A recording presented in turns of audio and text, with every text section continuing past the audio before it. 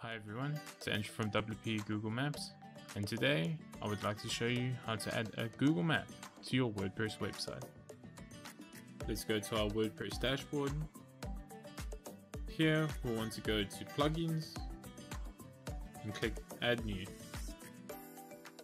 Now go to the search plugin section and type in WP Google Maps.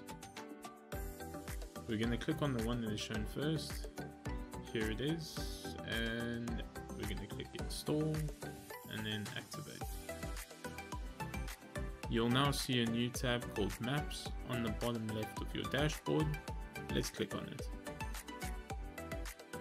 This is our first map.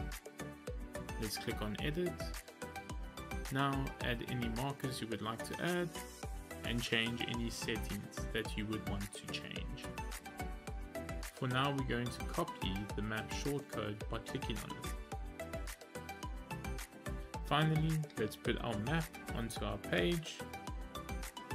We have two options.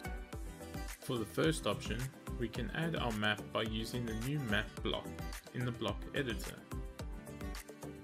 For our second option, we can paste the shortcode we previously copied from our page onto this page.